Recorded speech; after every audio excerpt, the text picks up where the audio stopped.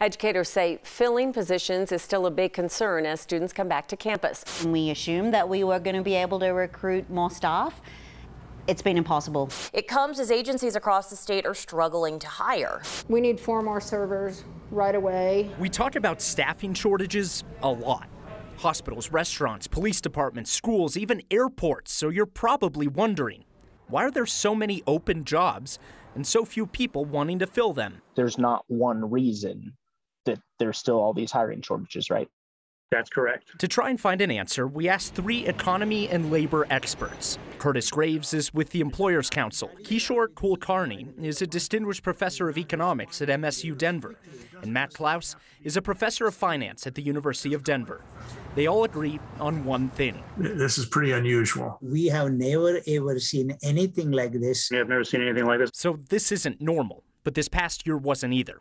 Here are some reasons we're seeing so many open jobs, according to Curtis, Kishore, and Mac. Some people are still afraid to go back to work because of COVID. Others don't want to pay for childcare and would rather stay home. Then there are people who have become accustomed to living off unemployment benefits. Lots of other job seekers are asking for more benefits. Signing bonuses everywhere, help wanted signs everywhere. In the short run, what we're finding is employers are having to pay bonuses, pay higher wages. People are saying, how can I find a job which will let me work at home? So what's the solution?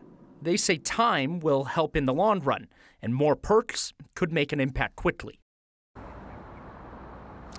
There are a lot of people who would like to continue to work from home, but a lot of industries that are struggling to hire, like the restaurant industry, for example, that's simply impossible. Kyle, the experts I spoke with say that you can expect that these industries will continue to offer more benefits to try to lure that workforce back in.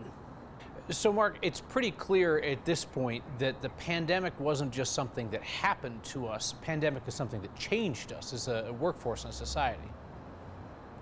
Exactly, and we also learned a lot. I mean, think of childcare, for example. With everybody staying at home, a lot of families realized that it might be cheaper for one of the two spouses to stay at home and take care of the children instead of sending them to childcare. So even with the pandemic, even with the economy now reopening, it's continuing to have an effect. Mark Salinger, who asked our boss for permission to work from the roof tonight, and she said yes. Thank you, Mark.